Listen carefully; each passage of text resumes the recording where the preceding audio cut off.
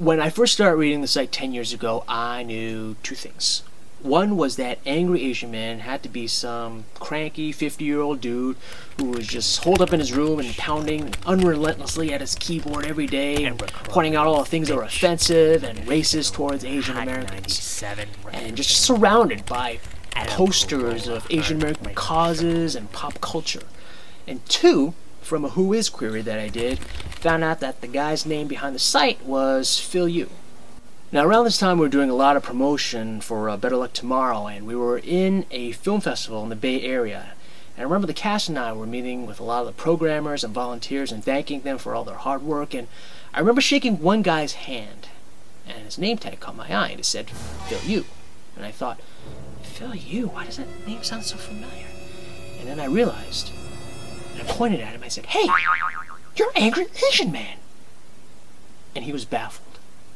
The site was just brand new, and he had never been before recognized for his work publicly as Angry Asian Man, and he probably also vastly underestimated my stalking abilities.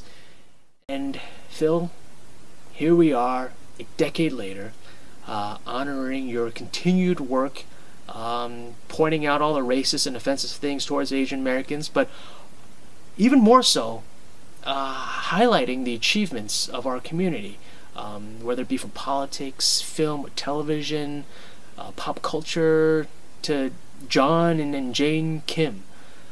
You're an integral part, not only in the Asian American community, but in society. So I congratulate you, I am extremely proud of you, and I wish you many more years of continued pointed fingers in your direction of all the work that you're doing. And I still have a little bit of a problem thinking that you're not a 50-year-old dude who should technically be 60 at this point.